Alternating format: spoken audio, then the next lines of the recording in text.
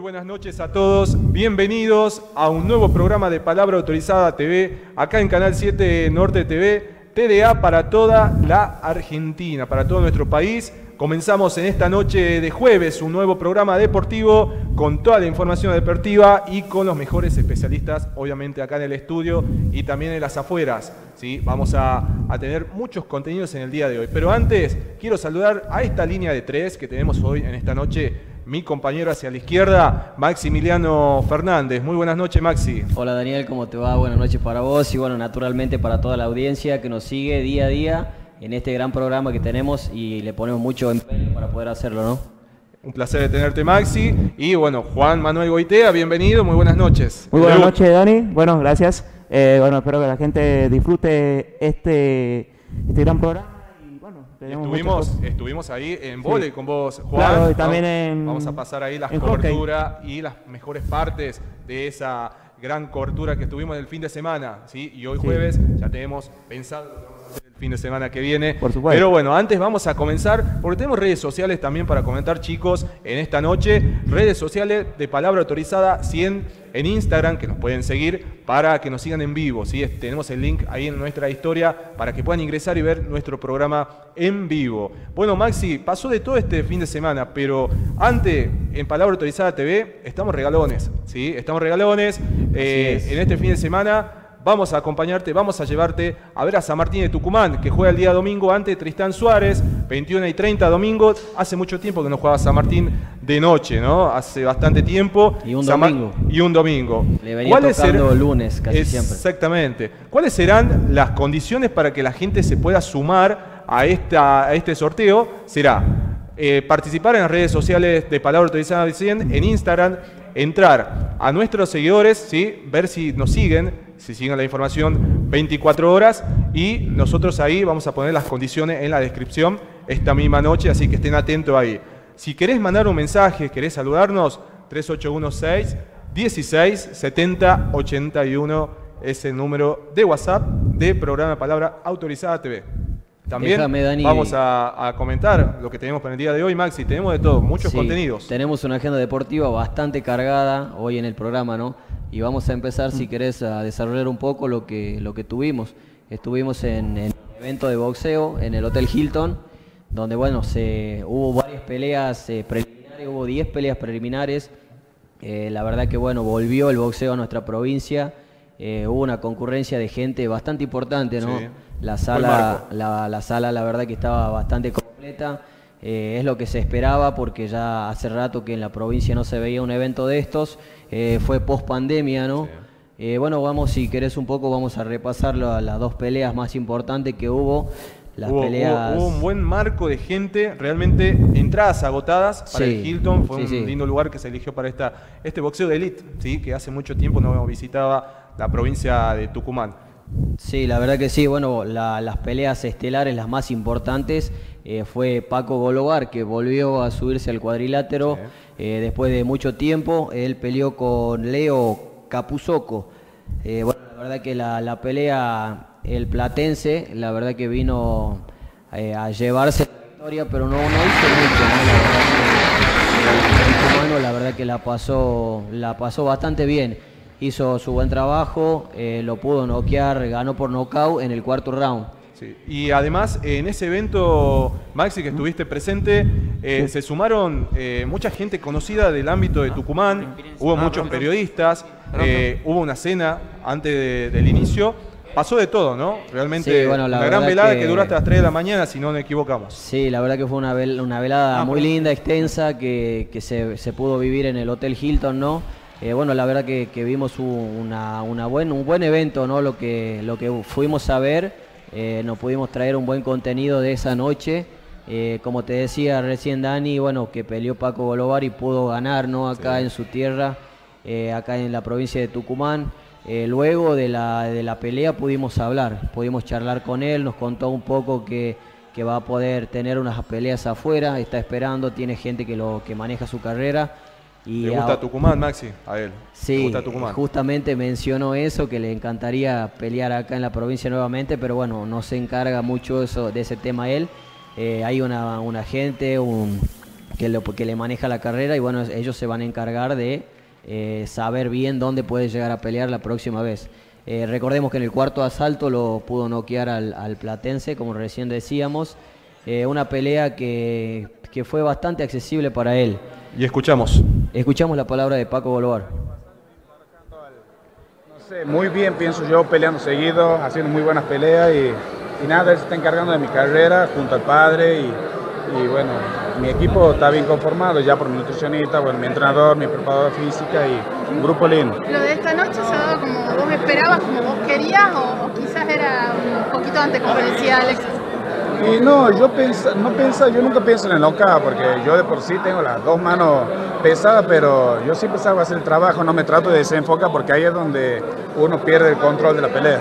Volviendo un poco a la pelea de esta noche, ¿crees que lo pudiste haber ganado en el tercero, también en el segundo? Se vio unos golpes fuertes tuyos por ahí. La verdad que sí, el rival es duro, tiene muchas peleas también, pero yo quiero resaltar que no he tenido un calentamiento previo, por lo que, bueno, mi entrenador tiene muchos boxeadores y estaban peleando uno tras otro y la verdad que yo así como me han hablado he subido al ring y bueno, le usó el primer round como calentamiento y de ahí empezó de a poco a acelerar. ¿Te sentiste cómodo desde el arranque de la pelea? ¿Lo sentiste así? ¿Lo pudiste ganar holgadamente? ¿Cómo te sentiste vos dentro del ring?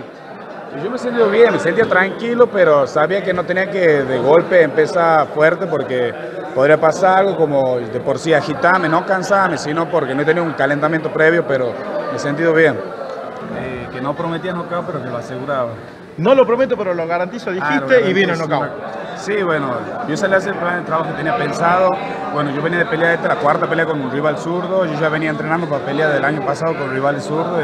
Y nada, sabía que se iba a dar un estilo de pelea así. Bueno, este es un rival difícil de encontrar, se movía mucho, retrocedía, avanzaba, cambiaba la guardia, pero la verdad que sabía que si lo encontraba, él iba a hacer mucho daño. Paco, sentí que hace bien este ritmo de pelea que venís teniendo, venís de una pelea muy importante en Buenos Aires, ahora esta pelea y se viene obligado a una defensa del título.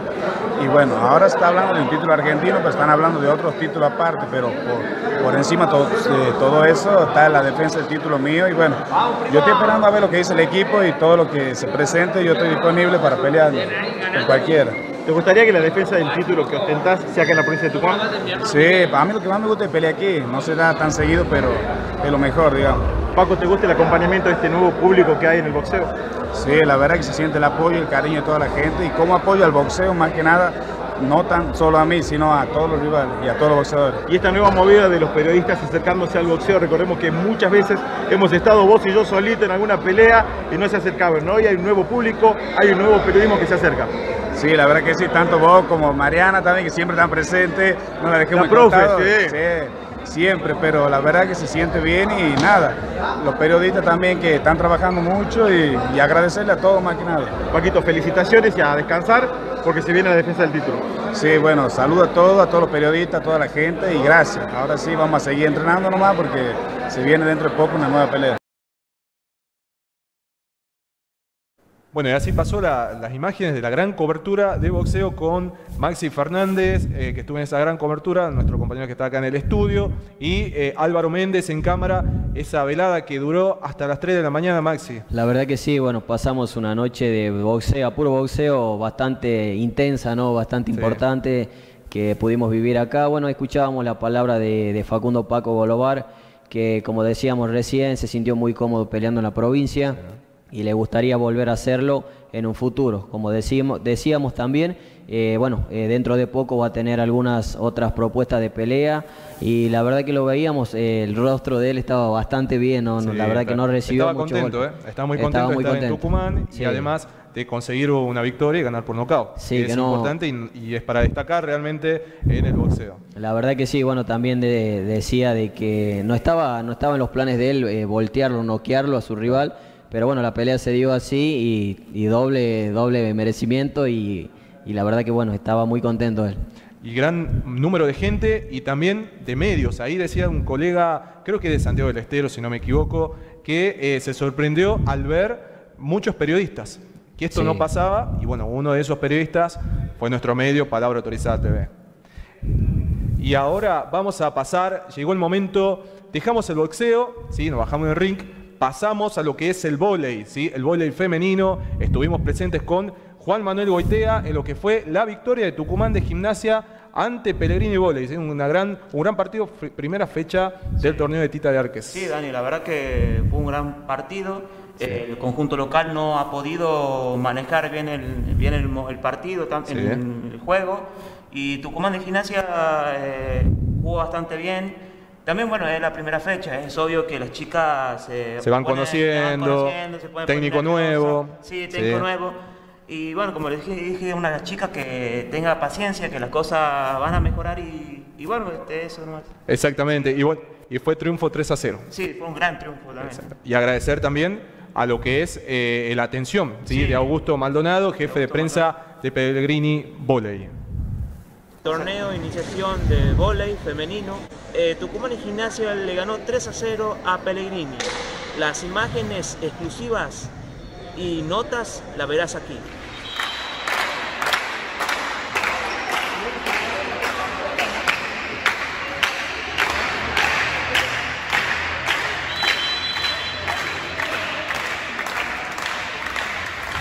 Y ahí comenzaba el saludo inicial entre ambos equipos, entre Tucumán de Gimnasia y Pellegrini Volley. Gran victoria de Tucumán de Gimnasia por lo que es la fecha del torneo de vóley de iniciación femenino. Algunas primeras imágenes del partido, algunas aproximaciones de Pellegrini, pero Tucumán de Gimnasia fue más superior, Juan, a lo que es Pellegrini Volley local. Exactamente, Daniel. Se lo vio bastante bien a Tucumán de Gimnasia, a pesar de que sea uno de los primeros partidos. Claro. Y además con nuevos planteles, ¿sí? Eso planteles. Llama mucho la atención. Jóvenes, chicas de 15 en adelante realmente, algunas experimentadas y demás, pero hubo de todo. En esos partidos que hubo lesiones también, que hubo algunos incidentes en lo que es entre jugadoras, ¿sí? Y bueno, la pica que hay entre ambos equipos también. Fue también un gran susto para una jugadora, sí. Bueno, en el último momento tuvo un golpe, tuvo una que hablamos con ella al final del encuentro también. Sí. También con eso. Pero fue un lindo partido entre ambos equipos y todavía recién comienza este torneo. Sí. Y tenemos también algunas notas, ¿sí? Algunas notas con protagonistas que ya la vamos a pasar en momentos. Y una noche inolvidable para Tucumán de Gimnasia, ¿no? Sí, también una noche espectacular. Primeros puntos del torneo, realmente. Y Pellegrini, que es un equipo en formación todavía, ¿sí? Tucumán de Gimnasia, que la verdad es que tiene muy buen plantel y bueno, y lo reflejó en el marcador. La verdad que las chicas hicieron un muy buen partido, ¿no? Exactamente. Y es un plantel nuevo, como volvemos a repetir, y algunas acciones ahí de Pellegrini tratando de concretar, pero una sólida defensa de Tucumán de Gimnasia no paraba y realmente Tucumán de Gimnasia estaba arrollador en el encuentro, estaba muy intratable. Se la ve muy contundente a las chicas. Sí, bueno, como te dije, fue una contundente victoria para Tucumán de Gimnasia. Fue una noche muy fría también, ¿no? Porque estuvimos ahí, nos acompañó el frío, la gente que estuvo en ese día también, pero agradecimientos también a Pellegrini Volley porque nos abrieron las puertas. Primera vez que vamos a lo que es Pellegrini Volley, a vivir un partido entre Tucumán de Gimnasia y Pellegrini. Y ahí llegaban al final, ¿sí? El saludo final entre las compañeras, equipo ganador, y mientras atendían ahí a una de las jugadoras. Notas. ¿Cuál es el análisis de este encuentro? ¿Cuáles fueron las claves para obtener la victoria fuera de casa? La clave es entrenar todos los días. En el caso de hoy fue no bajar el juego, tratar de mantener la misma intensidad en todo el partido y no dejarnos llevar por el punto que siempre influye en nuestro rendimiento por lo general. Fue un buen partido, venimos de no jugar hace mucho tiempo, así que volver al ruedo está bueno volver al ruedo, encima con victoria, primera fecha, un torneo que recién comienza, en organización 2022. Y pensando en lo que se viene, si tendrán otros partidos, seguramente en condiciones de estar para ustedes, cómo se van a preparar y cómo está el grupo después de este triunfo. Nosotros estamos muy felices, la verdad, y sí, mañana tenemos la segunda fecha en el grupo de gimnasia, así que es seguir metiendo al 5 entrenamientos.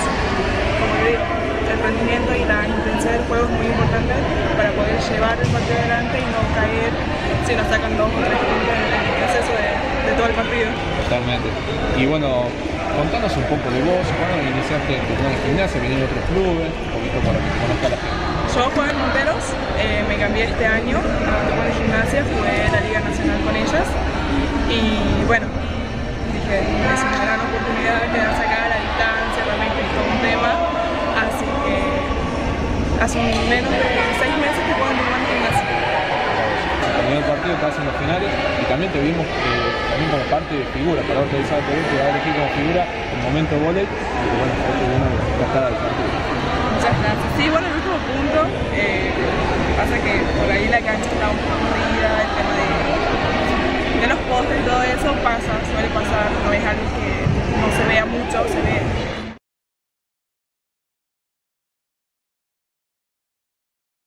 Estuvimos en el vóley, Juan, estuvimos también en hockey femenino, estuvimos el día sábado en lo que fue la victoria entre natación y gimnasia ante Lontenis, ¿sí? Por 6-1. Exactamente, 6-1 el resultado, y tenemos imágenes exclusivas y también tenemos una nota imperdible con Cintia Hernández, que tuvo toda la paciencia del mundo para parar un minuto y hablar con nosotros luego de la victoria de natación y gimnasia ante Lontenis.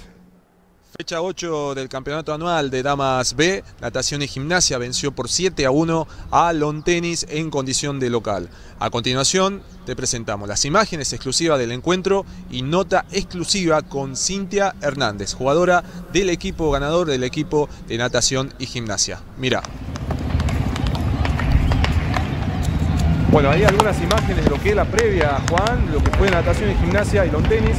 La cancha estaba un poco mojada para que se lleve mejor el juego. Es hermosa la cancha de natación y gimnasia, la verdad que es una... Ahí la salida de los equipos. Sí, la salida es bastante linda también. Mucha ansiedad entre ambos equipos, la gente que fue a ver ese día sábado. La verdad que siguen mucho al hockey, ¿no? Pero es una linda cancha donde se jugó porque ahí jugaron selecciones de la selección argentina también, ¿sí? Fueron muchos países que vinieron para acá, ¿sí? A Tucumán, una plaza, un estadio muy lindo para el hockey. Sí. Como miramos ahí las primeras aproximaciones del partido, ¿sí? Siempre siendo protagonista de natación y gimnasia desde el minuto 1. Lontenis también tuvo lo suyo, pero en este encuentro natación y gimnasia fue el que se quedó con la victoria, el que hizo las cosas bien, ¿sí? El que mostró un buen hockey, tiene buenas jugadoras como Cintia Hernández, que es una jugadora experimentada, ¿sí? Una jugadora... Lo que ella también contaba de que ella a futuro quería que las chicas que son sus compañeras sigan su mismo... Quería dejar una base para que siga. Sí, claro, para que siga y... Exactamente, es una base del club, más que nada en sentido de pertenencia entre las jugadoras, pero bueno, en este de natación y gimnasia que está plagado, está lleno de chicas jóvenes, chicas que se probaron este año en el club y quedaron, y entre otras experimentadas como Cintia Hernández, que te mandamos un saludo grande, que nos estarán viendo en estos momentos, este informe de natación y gimnasia Lontenis, que la verdad fue una buena tarde de hockey, una buena tarde para disfrutar, y estuvimos ahí por la fecha 8 del campeonato anual de Damas B, ¿sí? Este campeonato anual B, que es muy experimentado. Buenas tardes, la verdad que sí, necesitábamos cambiar el chip. Hemos jugado a mitad de semana, hemos adelantado un partido, no nos fue bien, ha sido nuestra primera derrota porque veníamos invicta, veníamos tercera y se sintió, a nivel emocional se sintió mucho. Y bueno, hoy dimos la vuelta, hemos jugado como veníamos diciendo que queríamos jugar, con muchos pases, y bueno, eso nos va a dar el envión emocional que necesitamos para seguir trabajando, pensando en el fin de semana que viene. ¿Cuáles fueron las claves de esta victoria? Porque es fundamental ganar en casa. ¿A dónde pensás que falló el rival y a dónde pensás que ustedes también fallaron en alguna parte del partido? A ver, creo que hemos fallado en el momento que dijimos vamos a empezar a golpear. Después hemos visto que no funcionaba y que llegábamos mejor y más claro haciendo pases. Así que hicimos eso y nos empezamos a alentar entre nosotras, evitando roces, que en un momento también se vieron, y tratando de que sea un juego dinámico, que es el que venimos entrenando. ¿Qué le dijo el entrenador durante el partido? Según lo vi, que bueno, hizo algunas indicaciones. Fundamentalmente la concentración en estos tipos de partidos, ¿no? Y más que nada en casa, porque es fundamental hacerse fuerte en casa y afuera tratar de cosechar algunos puntos. Exacto. Como te decía, estos 3 puntos nos sirven pensando ya para el sábado que viene. Las indicaciones del TEA han sido justo lo que precisábamos, porque era seguir jugando los pases, seguir no va por acá, demos la vuelta, no tratar de ir a los, como quien dice, a los tonterazos, sino un juego sincronizado y dinámico para que llegar. Y así bueno, fueron llegando los goles que desde mi óptica fueron goles lindos. Y bueno, nosotros ya venimos trabajando desde febrero, tuvimos un torneo, una liga, venimos trabajando tanto física como tácticamente, hemos empezado gimnasio, pero más que nada, como te comentaba, yo soy una de las más grandes, entonces veo que el trabajo está siendo más que nada humano. Se está formando un lindo grupo heterogéneo en edades, porque tenemos de chiquitas de 16, 17 hasta chicas de 38, que es mi caso. Entonces se está amalgamando dentro de del objetivo, para cumplir el objetivo, que es buscar el ascenso. Sí, a veces más que nada la experiencia te lleva a leer cómo se gesta cada grupo. Sí. Y yo he participado en otros grupos que por ahí los objetivos no se cumplían por egos y por individualismos. Acá estamos tratando siempre de priorizar la igualdad, priorizar que todos somos iguales de importante y tenemos todos el mismo objetivo. Entonces se trata de trabajar en consonancia con eso. Con un trabajo en equipo se puede llegar lejos. Exacto, exacto. Es lo que se busca y bueno, el objetivo que es el principal desde el año pasado que se viene trabajando es el ascenso. Así, de esta manera, bueno, pasó la palabra de las chicas, ¿no?, del hockey femenino, y ahora nos vamos a meter de lleno a lo que fue la fecha 5 de Liga Tucumana. Dani, palabra autorizada, estuvo ahí en la cancha de San José, jugaba el Pancero. Bueno, la verdad que las condiciones climáticas estaban bastante complicadas, llovía, hacía frío. Un clima inestable, ¿no?, sí, en lo que es la provincia de Tucumán, y una liga tucumana que es apasionante, realmente es para vivirla fin de semana tras fin de semana. Pero ahí estuvimos presentes, Maxi, en San José 3, Juventud Unida 1, fecha 5. Así es, bueno, ahí vemos las imágenes, ¿no? La salida del equipo de San José, el conjunto de Carlos Contreras, que la verdad que cosechaba 3 puntos antes de este partido. La verdad que necesitaba imperiosamente de la victoria para que los de arriba no se le alejen, ¿no? Y bueno, la verdad que bueno, ahí vemos el primer gol de San José tras un tiro libre de su número 7. Fue desviado por el central de Juventud Unida, pegó en el palo y Pisi Canela, que no llega a poder sacar el remate. Después llegó el empate antes del cierre del primer tiempo de Juventud Unida, tras un córner quedó la pelota bollando dentro del área chica y el lateral izquierdo de Juventud Unida pudo empujar la pelota al gol. Hasta ahí, bueno, el primer tiempo finalizó 1-1.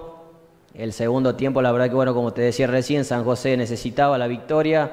Una jugada similar al empate de Juventud, llega la ventaja del Pancero, se puso 2-1 y la verdad que bueno, la gente estaba contenta porque ya se acercaba el final del partido y los 3 puntos parecían quedarse en casa, hasta que al final del partido, del cotejo, iba a llegar el 3-1, Juventud, cuando estaba lanzado a poder encontrar el empate, llegó de una contra. El 3-1, mano a mano, llegó Nahuel Contreras, eludió al arquero y puso el 3-1 final de San José ante Juventud. Qué definición, por Dios. Y ahí también el festejo, ¿no?, con el alambrado, con la gente del local. Y bueno, el típico baile del hincha característico de la Liga Tucumana. Encontraron estos personajes realmente, Maxi. Sí, la verdad, bueno, que tenemos una nota de color ahí. Los hinchas se divertían al sonido de la hinchada de San José.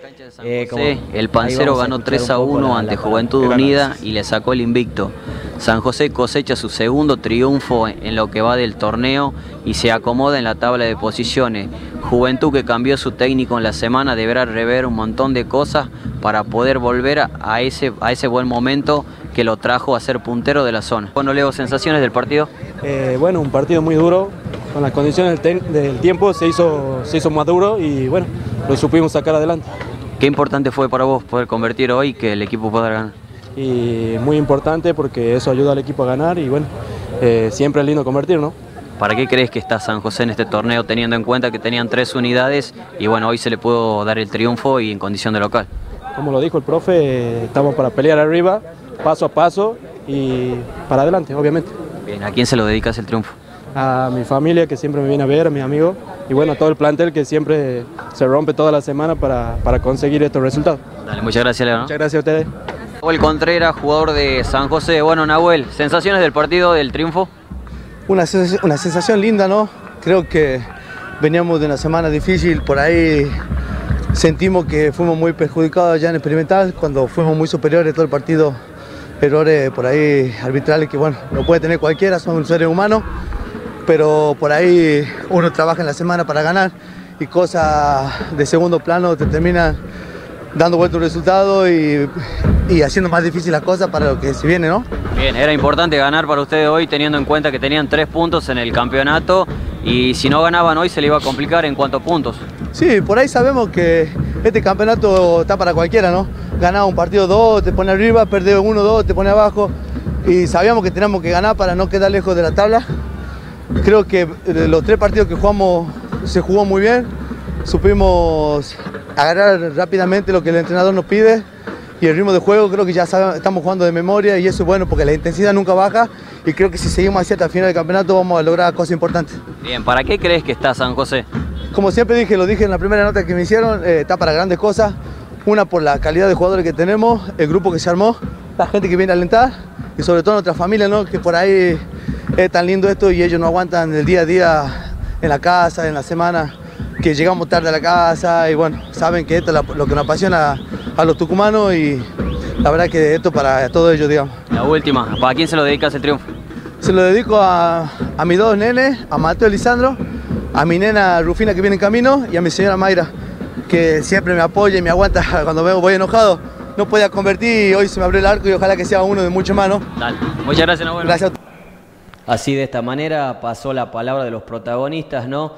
Bueno, vamos a recordar San José que va a tener un duro partido, se va a enfrentar a uno de los punteros. Recordemos que Bellavista está con 10 unidades, al igual que Juventud Unida, bueno, que cayó, perdió el invicto de visitante. Recordemos también, Dani, que Juventud Unida durante la semana cambió el técnico.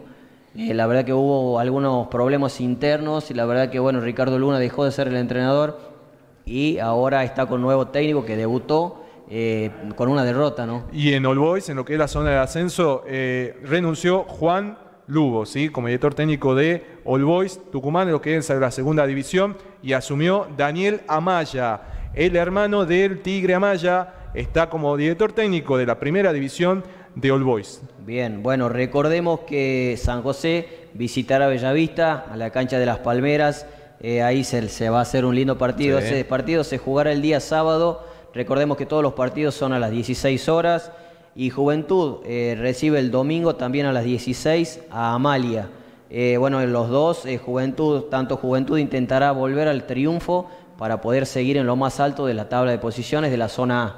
Y agradecimientos también a las cámaras exclusivas que fue en lo que es San José y Juventud Unida, a Álvaro Méndez, a Ani Romano, que estuvieron presentes en el fin de semana a pura coberturas para Palabra Autorizada TV. Así es, los compañeros estuvieron al pie del cañón. Sí, totalmente, un saludo para ellos que nos están mirando en estos momentos. Y dejamos la Liga Tucumanas un poco, dejamos el fútbol, pasamos al tenis. ¿Sí? Estuvimos presentes en un torneo relámpago de tenis que se disputó en el complejo Ojo de Agua, obviamente organizado por la Asociación de Tenis de la provincia de Tucumán, y nos llegamos ahí. Estuvimos presentes, algunas de imágenes este torneo para contar cuándo inició este torneo y cuándo finalizó y cuántos participantes estuvieron en la misma. Bien, hemos empezado el torneo, el segundo provincial, el día viernes de la semana pasada. Hemos tenido 190 participantes entre varones y mujeres, mucha convocatoria y esperamos terminarlo ahora este domingo, ahora en horas de la siesta, ya con todas las finales. Sí, participantes de todas las edades, desde 9 hasta la edad que sea, porque en realidad es un torneo por niveles. Las categorías se dividen por niveles, no por edades. Y hemos tenido chicos de las Termas, de Catamarca, de La Rioja, incluso en primera. Bueno, los provinciales que se están jugando, que son por categoría de primera a sexta, tanto de varones como de mujeres, se juegan durante el año y van teniendo un ranking que a fin de año se hace un máster de cada categoría donde entran los 8 mejores. El torneo ayuda a que las canchas mejoren, que a hacer como una vidriera del club. Los chicos también participan, muchos socios también participaron de este torneo. Sí, además nosotros somos socios del club, entrenamos acá y jugamos y vemos como un torneo así también ayuda a ponerlo al tenis del club en la categoría que el club se merece también y no dejar atrás una disciplina como el tenis en comparación con otras disciplinas, que ya sabemos dónde está Atlético, así que es ponerlo a la altura de lo que es el club. Bueno, pueden tomar clases aquí en el complejo conmigo. Mi teléfono 381-522-5115. Hablan conmigo, de ahí organizamos las clases. Y si no pueden venir a jugar, solamente tienen que venir a acercarse y se hacen socios y pueden hacer uso de todas las instalaciones. Por Instagram. Pueden seguir a la página de la academia también, Play Tennis Cat. La verdad que es un desafío, pero nos gusta mucho a nosotros, siempre con toda la predisposición. Los jugadores también colaboran mucho. Por ahí los horarios se nos complican un poquito, pero como dice Agus, los jugadores ayudan, tienen paciencia, vienen, a veces tienen que esperar, los partidos se alargan y esos son gajes del oficio que lo tenemos nosotros y cualquier jugador de tenis. Así que en ese sentido un agradecimiento a todos los jugadores y jugadoras que se acercan con toda la paciencia, a veces con las familias que los vienen a acompañar y nos esperan, entienden si alguien no se presenta o viene tarde, lo tenemos que esperar. Así que un agradecimiento especial para ellos que siempre nos bancan además. Bravo, aplauso.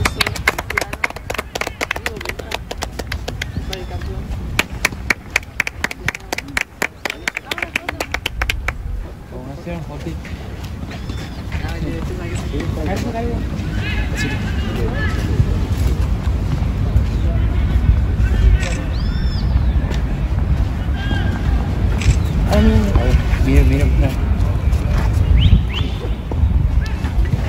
Míreme a mí. Ahí está. Gracias. Bueno, así llegamos lo que es al cierre del bloque de tenis, ¿sí? En nuestro programa acá en Palabra Autorizada TV.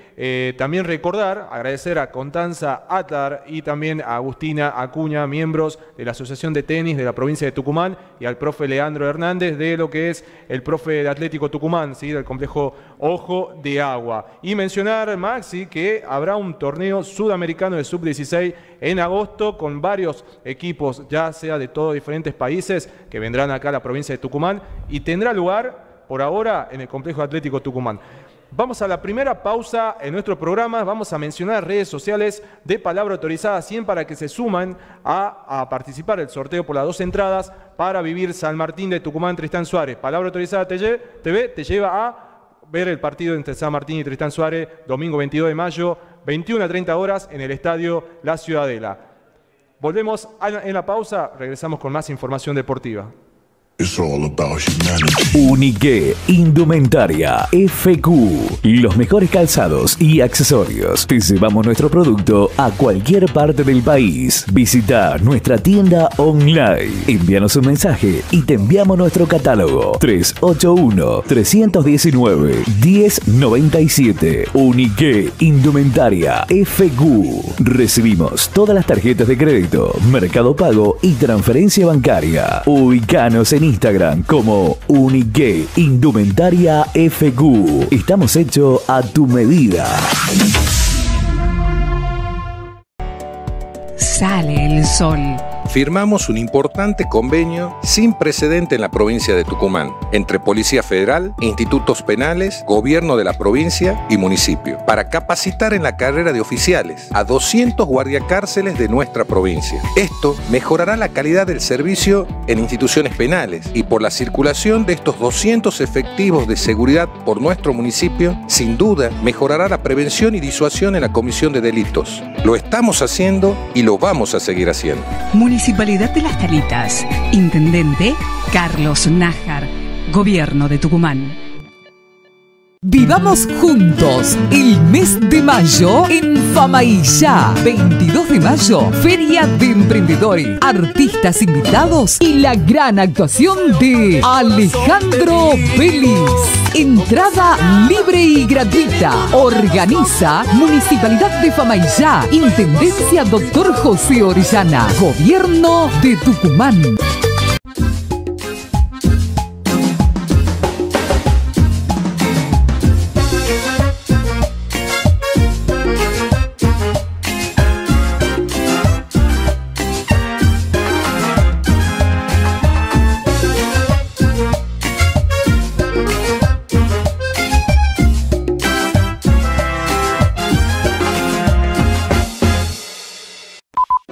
¿Necesita trasladar agua? La solución para riego en zonas rurales, campo, la industria o instalaciones domiciliarias es caños de polietileno. Caños flexibles de 100 metros, resistente a golpes, corrosiones o rayos ultravioleta, de media hasta 2 pulgadas de diámetro, en K4 y K6 de espesor. Caños de polietileno. Contáctenos al teléfono 381 40 950 77. Es el primer plenario después de que se viene haciendo en forma virtual del Parlamento de NOA, acá en la ciudad de Salta. Tuvimos la presencia de todos los vicegobernadores del NOA. Para nosotros es una satisfacción porque el federalismo que nosotros muchas veces pretendemos, esta es la forma de conseguirlo. La lucha no es de uno, es de todos, tenemos que ser un gran equipo, tenemos que pasar del discurso a la acción, ¿no? Este Parlamento tiene que ser pura acción y tengo mucha fe que así va a ser. Hoy se ha llevado a cabo una tarea magnífica, contundente, de expresión libertaria, de expresiones federales, que es lo que la historia ha dado por este país que hoy tenemos. Vamos a seguir pidiendo, exigiendo lo que nos corresponde al norte argentino para que las asimetrías que tenemos hoy, fundamentalmente con la capital federal, se vayan acortando y en un futuro decir que el que vive en el norte de la Argentina, en el sur de la Argentina, en el centro de la Argentina, tiene las mismas condiciones de vida y las mismas posibilidades que los que viven en la capital federal. Unique Indumentaria FQ. Los mejores calzados y accesorios. Te llevamos nuestro producto a cualquier parte del país. Visita nuestra tienda online. Envíanos un mensaje y te enviamos nuestro catálogo. 381-319-1097. Unique Indumentaria FQ. Recibimos todas las tarjetas de crédito, Mercado Pago y transferencia bancaria. Ubicanos en Instagram como Unique Indumentaria FQ. Estamos hechos a tu medida.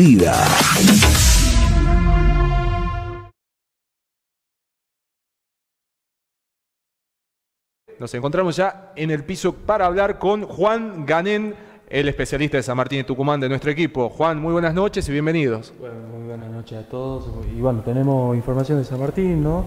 Que enfrentará a Tristán Suárez en la ciudad de las 21:30 horas. Y hablaron los protagonistas. Pablo de Muna por segunda semana consecutiva no quiso hablar a la prensa, porque estaba un poco como enojado en sí mismo, se podría decir, ¿no? Porque bueno, consiguió 2 empates, Belgrano, bueno, perdió, pero San Martín como que no aprovecha. Y ahora quedó ahí casi a 3 puntos. Sí, Belgrano tiene 34 puntos y San Martín tiene 29. Y bueno, esta mañana estuvimos ahí con colegas y hablaron los protagonistas, habló Federico Jordán y Lucas Diarte. Y bueno, a continuación vamos a escuchar cómo están los ánimos en San Martín, Juan. Y se vio un clima tranquilo, ¿no? Tranquilo, los jugadores estuvieron reunidos después del entrenamiento y haciendo una ronda de mates, estuvieron tranquilos y bueno, de Munar bien, se lo notó tranquilo.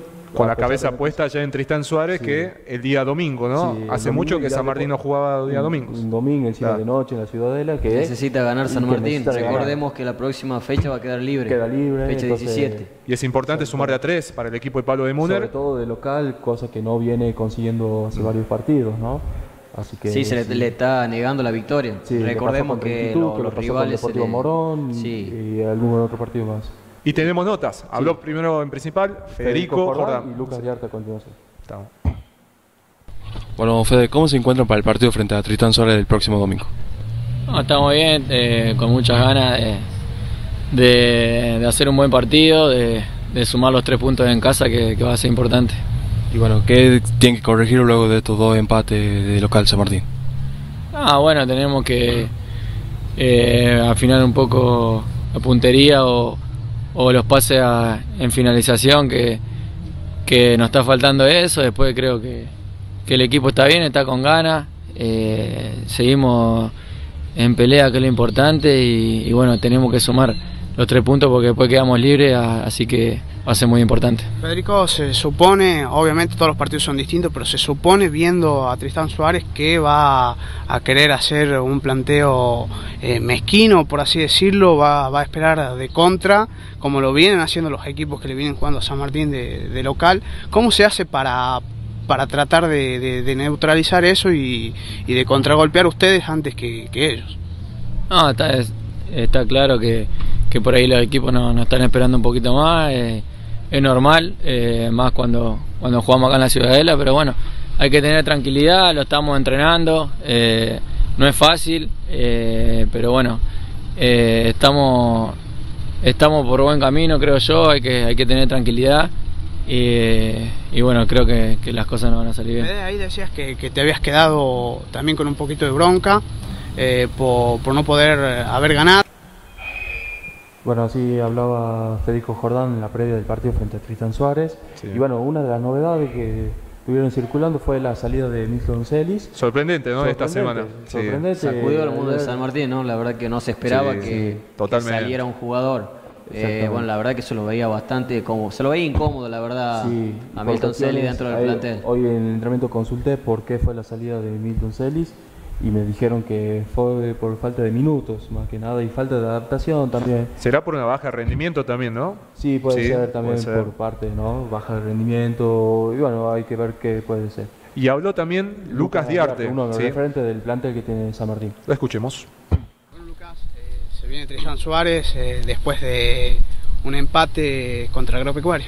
Sí, partido donde necesitamos sumar a 3 para irnos a la fecha libre con buenas sensaciones sobre todo, así que bueno, va a ser la premisa. ¿Cuál fue la sensación del empate, Lucas, teniendo en cuenta que después encima Belgrano no pudo ganar y perdió?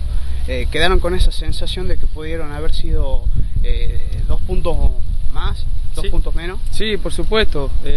Obviamente antes del resultado de Belgrano nosotros teníamos la expectativa de traer los 3 puntos de Casares. Creo que durante el juego fuimos superiores.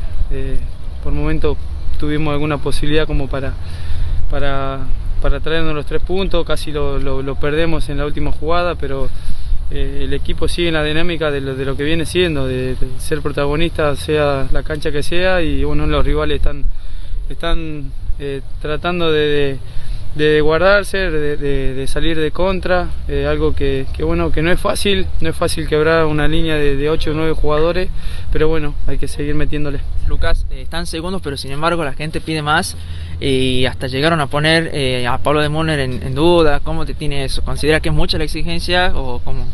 Obviamente el hincha, el socio es dueño de opinar y de decir lo que quiere. Nosotros sí tenemos la potestad de defender el trabajo que estamos haciendo. Estamos segundos en un campeonato difícil que no es nada menor.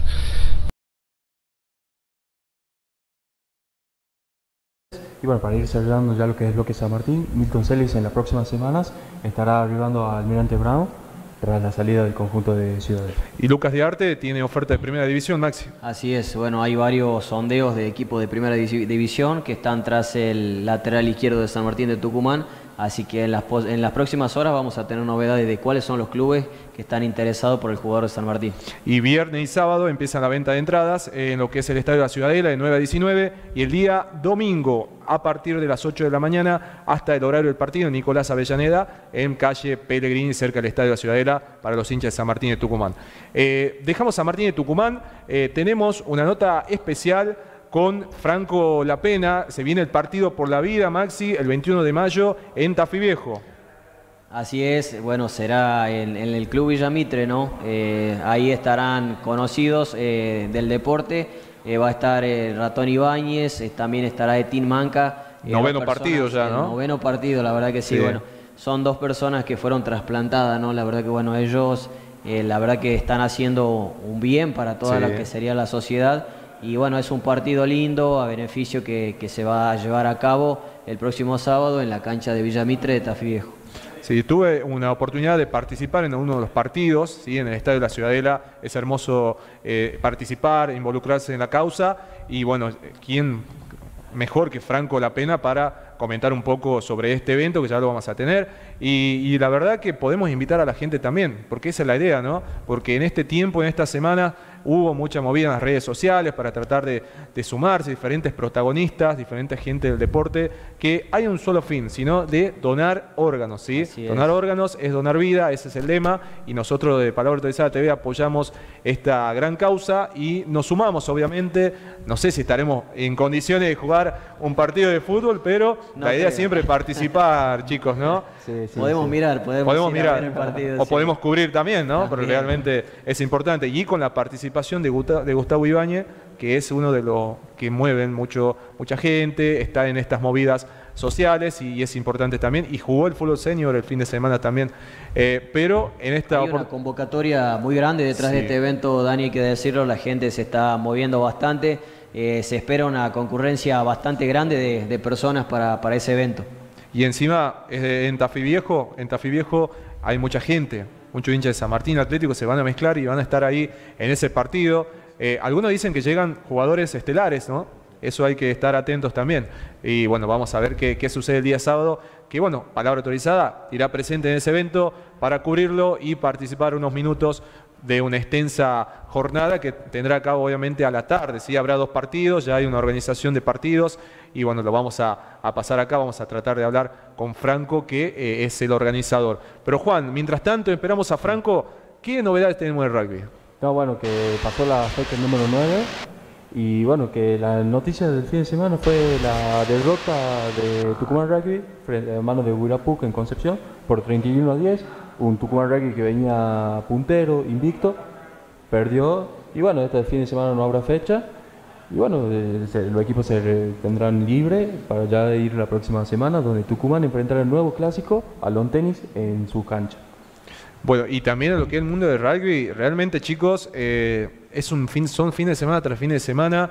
Juan, que vos lo vivís todos los fines de semana, este fin de semana seguramente tocará algunas coberturas especiales. Sí, hoy no tendremos rugby este fin de semana por lo que es de fecha libre y veremos en dónde voy a estar, pero sí, fin de semana tras otro estoy ahí con... Y ahí estaremos con las cámaras de Palabra Autorizada TV, también para llevar las mejores imágenes de los encuentros y como lo hacemos en todos los deportes. Y bueno, también hablando un poco del rugby, vamos a hablar un poco de lo que es el fútbol femenino, ¿sí? de nuestra provincia. Tenemos el lugar para ellas, privilegiadas, que juegan, que tratan de mostrar fin de semana tras fin de semana. Estuvimos presentes en lo que fue Atlético Tucumán, jugó el fin de semana en complejo Ojo de Agua ante San Jorge y fue goleada de Atlético Tucumán en condición de local. Primer partido televisado en la provincia de Tucumán y su historia Atlético con su prensa oficial. Agradecemos también a Atlético Tucumán TV por las imágenes y también dejarnos pasar porque era a puerta cerrada. Obviamente para la prensa sí había un cupo, pero muy pocos podían acceder y estuvimos presentes y lo aprovechamos. Y aprovechamos de saludar a Lucho López por la cordialidad. Por la fecha número 3 de Liga Tucumana Femenina 2022, Atlético Tucumán goleó en condición de local a San Jorge por 5-0. A continuación te vamos a mostrar las imágenes exclusivas del encuentro y notas con las protagonistas de esta mañana, el día domingo, acá en el complejo Ojo de Agua.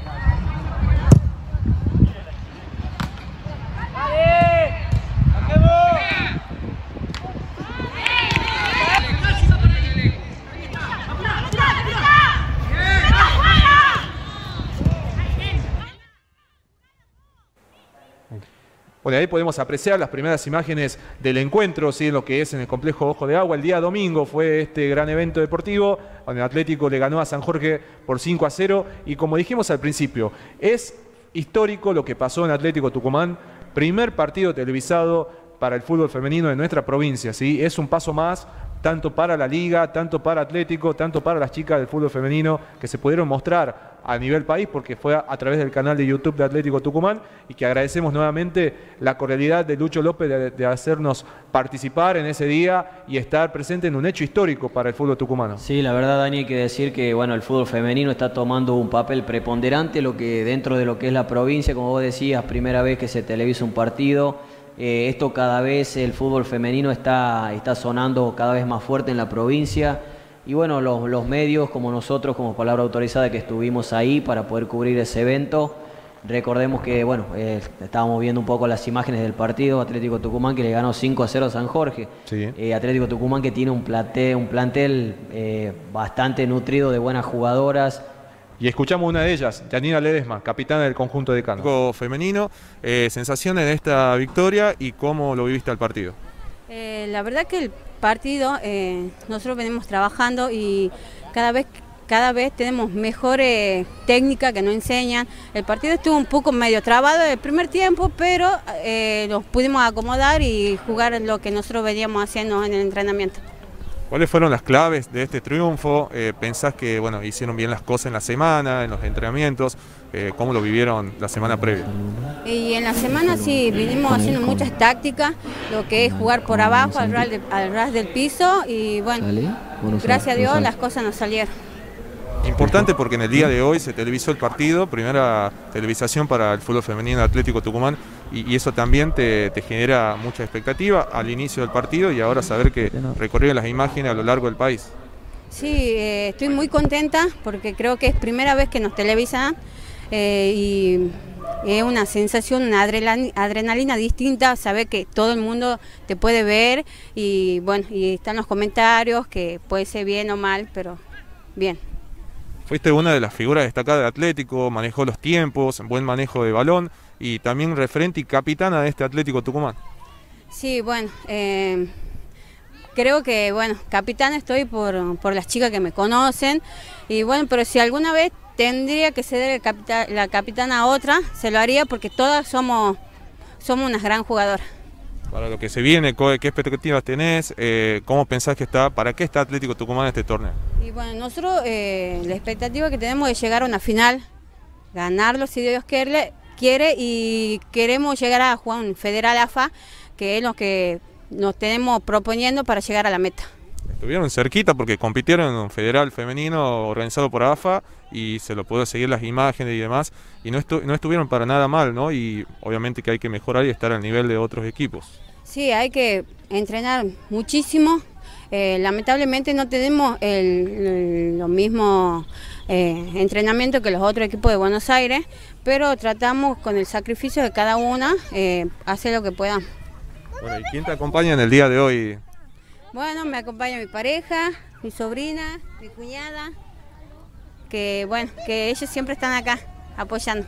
Bueno, mucho éxito para lo que se viene, Janina. Bueno, muchas gracias. Bien, fue un partido bastante complicado, ellos son duras abajo, son jugadoras muy fuertes, jugadoras grandes, así que creo que las chicas nuestras entendieron cuál era el partido, tratar de darle un poco de movilidad a la pelota para no generar tanto roce, tratar de hacer un poco ancha la cancha. Creo que las chicas lo entendieron bien.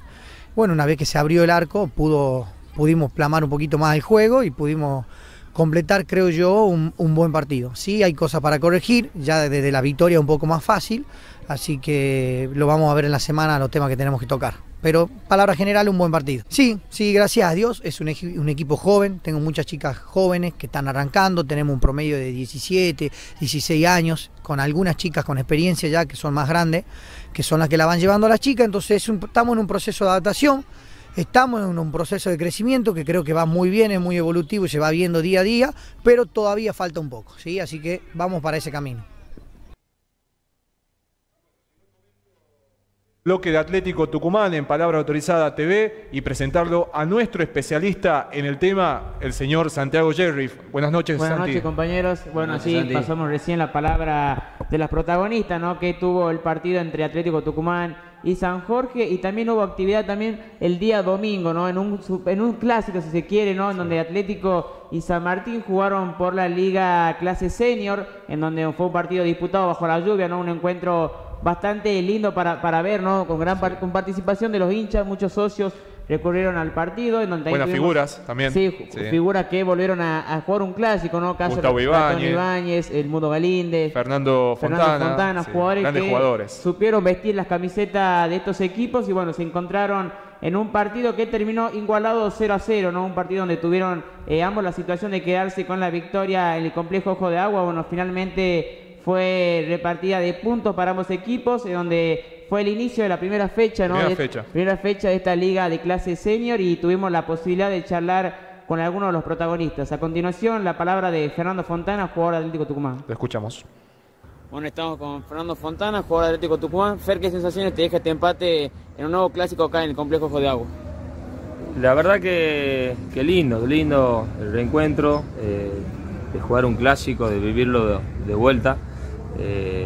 Estuvo muy trabado al principio, el clima por ahí no ayudó, pero Más allá del resultado, creo que dejamos en claro que siempre se intentó jugar, que todavía tenemos esas ganas, esa pasión de que no se nos perdió. Y bueno, hubiera sido lindo ganarlo, pero bueno, algunas veces no se dan las situaciones, pero bueno, creo que en general el equipo jugó muy bien. ¿Qué cree que le falta a Atlético para quedarse con la victoria? Y estar un poquito más fino, por ahí generamos creo más ocasiones que ellos. Al principio, en los primeros 15 minutos nos costó un poquito, tuvieron ellos un poquito más las pelotas, pero nosotros creo que generamos más situaciones de peligro, nos faltó meterlas más que todo. Pero lo bueno de esto de volver a competir, como te vuelvo a decir, un clásico, sentir esa pasión y que haya terminado como terminó, es lo lindo de este deporte, que no se pierda la competencia, que eso es lo que tratamos de nosotros asegurarnos. Bueno, ahora descansar y a pensar en el próximo partido. Sí, esto es paso a paso, es un grupito que se armó hace poco, con exjugadores, con gente que realmente le está poniendo al pecho esto y bueno, con la ayuda de los dirigentes que nos prestan las instalaciones, la ropa. La verdad que de a poquito vamos creciendo, creo que vamos a hacer de esto algo lindo, así que bueno, esperemos seguir de la misma manera. San Martín y Tucumán hablaron también, Sí, habló Gustavo Ibáñez. así como habló Fernando Fontana, bueno, también tuvimos la posibilidad de hablar con un histórico, ¿no? Como lo es en San Martín, Gustavo Ratón Ibáñez, que también jugó los 90 minutos, se lo vio muy activo al jugador que supo vestir la camiseta en su momento, ¿no? En la primera división, en la primera de San Martín de Tucumán. Bueno, a continuación la palabra de Gustavo Ratón Ibáñez. Con Ratón Ibáñez, jugador de San Martín. Ratón, un partido trabado, como todo clásico. ¿Qué sensaciones te deja este empate acá en el complejo Ojo de Agua? Pero como decís vos, un partido trabado, creo que el resultado estuvo bien porque hubo situaciones para los dos equipos, así que bueno, no venimos acá no perder, así que bueno, se consiguió un empate, queríamos ganarlo, pero bueno, los clásicos son así, trabados, por ahí hubo situaciones, pero no se pudo concretar. ¿Qué le faltó a San Martín para llevarse de la victoria? No, por ahí termina las jugadas finales, por ahí terminábamos mal las jugadas, creo que eso no nos faltó, pero bueno, creo que como te digo, el empate creo que estuvo bien. A descansar y a pensar en el próximo partido, ¿no? Así es, así que bueno, entrenar en la semana con los compañeros para pensar en el próximo partido. Bueno, así pasó, compañero, la palabra de Gustavo Ratón Ibáñez, ¿no? Un jugador muy importante que pasó por la Ciudadela, donde también ahora se encuentra disputando este torneo de clase senior con muchos exjugadores, ¿no? En ambos equipos, y bueno, tuvimos la posibilidad de estar presenciando esta primera fecha que tuvo la clase senior. Y ahora dejándome pasar un poco, Dani, sobre la actualidad del Decano, un Atlético que se encuentra haciendo la pretemporada en la provincia de Salta, el conjunto de Lucas Pusineri, en donde convocó 34 jugadores, ¿no? Fue la lista que mandó el técnico Decano, donde Atlético tendrá que retomar a la provincia el sábado 21. Este sábado volverá a la provincia, en donde va a ser un día muy particular también para el hincha y todo el pueblo decano. Ahí vemos en imágenes lo que ha sido los primeros días en la provincia de Salta, un lugar donde supo siempre Atlético ir a entrenar. Y las primeras imágenes que llegaron de Salta, ¿no? Porque bueno, recordemos que la pretemporada en la provincia de Salta es a puertas cerradas, tanto para el público como la prensa. En cambio, el sábado tendremos la posibilidad de charlar cuando regresen a la provincia de Tucumán. Un momento para tratar de conocerse un poco más Pusineri con sus jugadores, tratar de aportar sus ideas y seguir poniéndose a punto para la Liga Profesional de Argentina, que comienza en junio. Sí, una pretemporada importante, ¿no? Teniendo en cuenta Pusineri por la rapidez con la que llegó al equipo, prácticamente no tuvo días de trabajo, no tuvo esa seguida de partidos. Bueno, la verdad que es una pretemporada muy importante, lo rescató él en conferencia la última vez que estuvo acá en Tucumán, una pretemporada que le sirve para probar jugadores de reserva, ¿no? Hubo convocatoria en la saga defensiva, también vemos jugadores en la parte del mediocampo. Bueno, será la posibilidad de Pusineri para ver en qué condición está este plantel. Se habló, disculpa Dani, no que te interrumpa, se habló de algunas bajas que puede llegar a tener el plantel de Atlético, ¿puede ser, Santi? Sí, por el momento se supo que Doldán, ¿no? El jugador paraguayo que llegó a Atlético con Asconsal, bueno, al parecer no viajó a la pretemporada con Salta y se habla de que tenga que dar un paso al costado este jugador que ha tenido pocos minutos. caso similar al de Isnaldo, ¿no? Este jugador que también llegó en el mercado de pases pasado. Bueno, tampoco son jugadores que han tenido pocos minutos y está la posibilidad de que no puedan continuar en el Decano. ¿Y cómo será la agenda de partidos que tiene el amistoso Atlético Tucumán en Tucumán y en Santiago con Central Córdoba confirmado? Sí, Atlético disputará 2 partidos previos a lo que va a ser el inicio de la segunda parte de la liga, enfrentando a Central Córdoba de Santiago. Uno será allá en Santiago, en la provincia de Santiago, el otro será aquí en Tucumán, precisamente cerca del 25 de mayo aproximadamente, la fecha pactada para este amistoso, para ir calentando motores, lo que va a ser esta segunda parte del ciclo, Daniel. Y además, contar también a los hinchas de Atlético que se viene una gran movida para este fin de semana. Sí, se viene un día muy particular para todo el pueblo decano. Se va a celebrar el aniversario número 100 del Monumental José Fierro, una fiesta que se viene palpitando hace una semana aproximadamente, donde vimos la recurrencia de los hinchas, ¿no? Pintando la calle, la tribuna La Prida, se pintó también las tribunas de la calle Chile. Y bueno, la verdad que es un día especial para todos los hinchas celebrar un nuevo aniversario en su estadio. Y es un mes muy especial para el hincha Atlético Tucumán, que seguramente acompañará el sábado. ¿A qué hora lo esperan los hinchas Atlético? A partir de las 19 horas el estadio va a estar también disponible. Se habla también de que puedan entrar a partir de las 16, o sea, son horarios que a partir de la siesta los hinchas seguramente van a estar copando lo que va a ser el estadio del Monumental, un nuevo festejo, una fecha donde se esperan sorteos, se esperan shows, se esperan... Hay premios para todos. Hay premios para todos, entradas... Todos los hinchas. La entrada será gratuita, Santi, ¿no? Entrada gratuita, cabe destacar, entrada gratuita y libre a partir de las 16, 17 horas,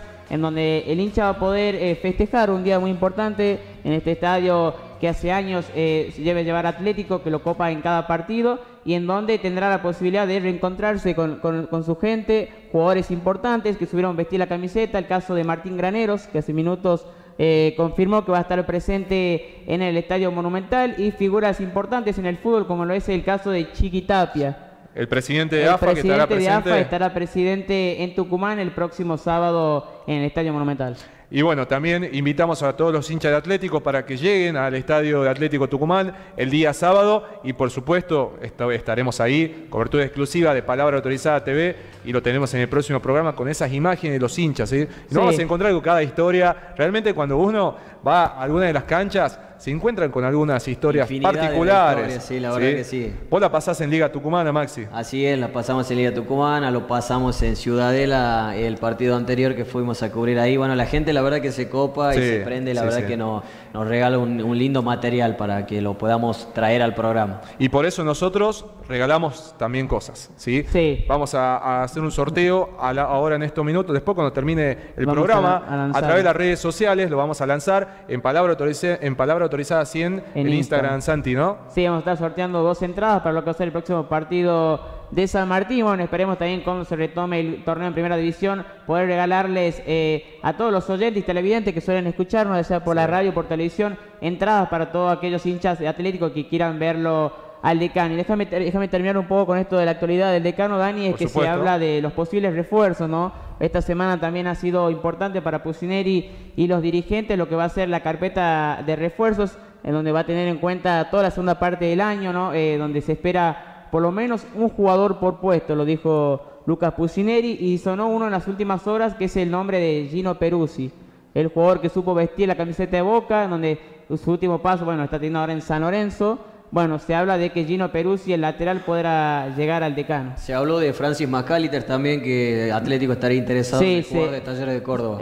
Son figuras claves del fútbol argentino. Sonó para el mercado pasado, pero al parecer estaría descartada esa opción, Maxi. Al parecer el jugador va a continuar en su club, pero hasta ahora no ha habido nombres relevantes que se puedan mencionar. La posición de volante central que Atlético está necesitando, un jugador ahí en esa posición, que la verdad que no encontró durante el tramo final de este torneo. Hay que recalcar eso también. Sí, lo destacó Pusineri. Será jugadores por puesto, ¿no? Ya sea un defensor, un mediocampista y un delantero. Como decís, Maxi, tranquilamente puede reforzarse ahí con un doble 5 que acompañe a Guillermo Acosta, que lo confirmamos el programa anterior. Es una buena noticia para los de 25 y Chile, donde el capitán Atlético va a seguir en la institución. Y bueno, la verdad que son jugadores importantes que siguen, son referentes hoy en día en Atlético. Así que bueno, las novedades son esas. El nombre relevante es Gino Peruzzi, sonó en las últimas horas. Y bueno, Pusineri espera por la llegada de refuerzos. Y está alguien muy importante acá en la provincia de Tucumán para Atlético Tucumán y para los hinchas.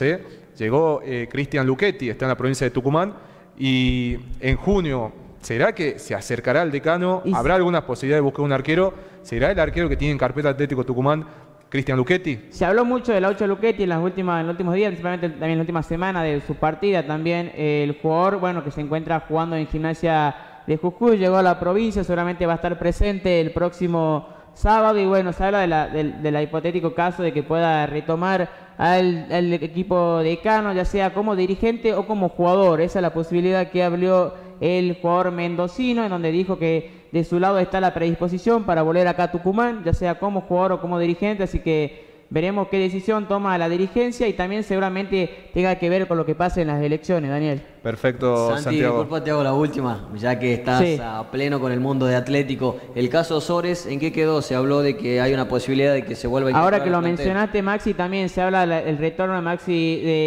Mauro Sores, el central que tuvo una salida polémica, ¿no?, de la institución con el caso ahí de los testeos. Bueno, la verdad que está la posibilidad también desde el parte del jugador, las ganas están de retomar a la institución que lo supo formar, pero bueno, veremos qué decisión toma la dirigencia debido a esa salida polémica que tuvo. Pero bueno, es un jugador que desde por lo menos su parte están las intenciones de volver. Y bueno, vamos a ver qué pasa en las próximas horas con todas las novedades de Atlético Tucumán en la voz de nuestro especialista y acá en imagen, en el estudio de televisión, de Santiago Jerry, que realmente te agradecemos, Santi, por estar en el día a día de Atlético Tucumán, y agradecerle también, Maxi, por estar con nosotros ahora. Y bueno, también de a poco estamos llegando al final de nuestro programa. Agradecerles a todos ustedes que están del otro lado por mirar, por estar, por los mensajes que nos llegan luego de los programas.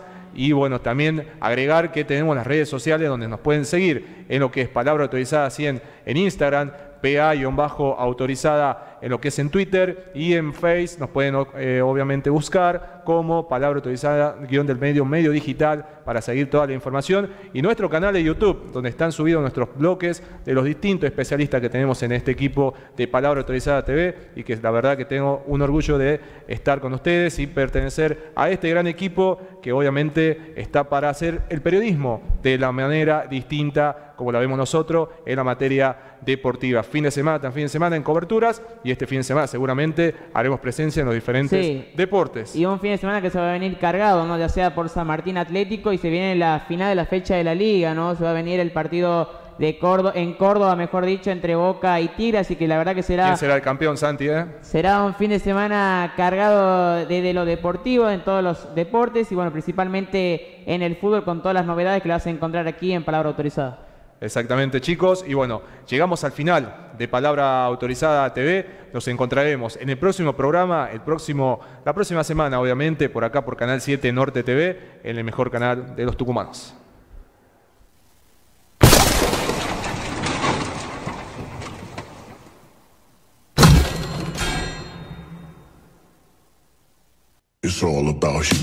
Unique Indumentaria FQ. Los mejores calzados y accesorios. Te llevamos nuestro producto a cualquier parte del país. Visita nuestra tienda online. Envíanos un mensaje y te enviamos nuestro catálogo. 381-319-1097. Unique Indumentaria FQ. Recibimos todas las tarjetas de crédito, Mercado Pago y transferencia bancaria. Ubicanos en Instagram como Unique Indumentaria FQ. Estamos hechos a tu medida.